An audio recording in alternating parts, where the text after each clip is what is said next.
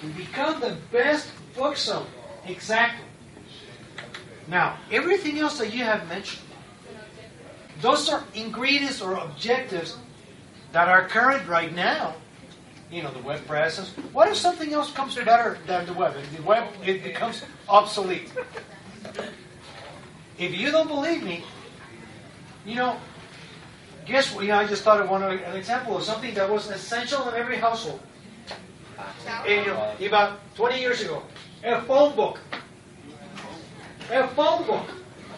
When I was a kid, I used to make extra bucks delivering phone books all over my neighborhood. Boy, that was a pain in the neck. You know, tell a kid right now that, what's that? A phone book. You know, frankly, when was the last time I used a phone book? I haven't owned one in many years.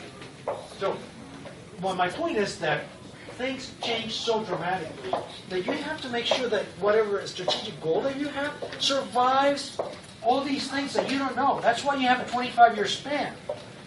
You have no idea what it'll look like. You know, what if cars now can fly like the ones that the Jetsons, you know, talked about?